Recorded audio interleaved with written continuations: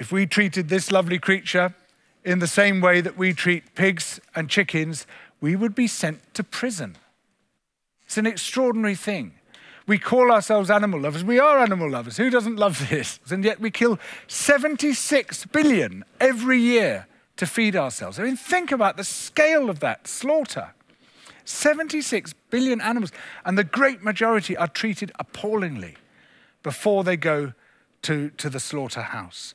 And the vast majority of these animal products come from places where you're not allowed to go, you're not allowed to look at it. You know, you often hear farmers saying, well, you know, if people understood what we were doing, they'd be more sympathetic towards us. Bullshit. You know, if people really understood what it takes to produce that bacon and that butter and that beef and the rest of it, they would be far less. In fact, not only would they be unsympathetic, they would just stop buying it.